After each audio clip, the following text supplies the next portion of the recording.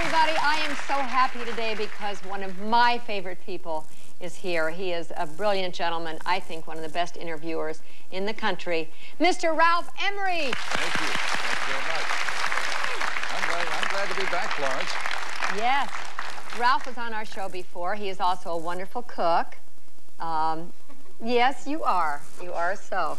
I want to ask you now. You really are a nice lady. Well, I try.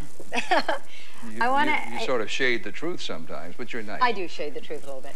In your career, well, I guess we've been in the business about the same length of time, but how many would you estimate? How many people have you interviewed in your career? I have no idea. I've interviewed everybody in country music. Well, but in all kinds of... Yeah, and in other fields. Politics and sports. Yeah, I've interviewed Jack Benny, Bob Hope. President Bush? Yes. Who was your toughest interview? Oh, the toughest interview is somebody who won't talk. And the toughest, in country music, the toughest interview is Charlie Rich. Really? Charlie does not like to talk, and therefore it's hard to get anything out of him. Vern Gosdin is difficult because Vern is just quiet.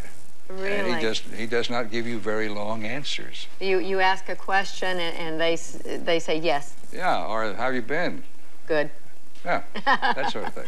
And that drives an interviewer crazy. Oh, I know. Who was your easiest interview? Well, there are certain magpies like yourself. He means I talk a lot. Barbara Mandrell is very easy. Tom T. Hall. Kenny Rogers, very easy. Oh, now that surprises me because Kenny's kind of quiet, too. Well, I've never found him quiet. Well, then you're able to draw him out.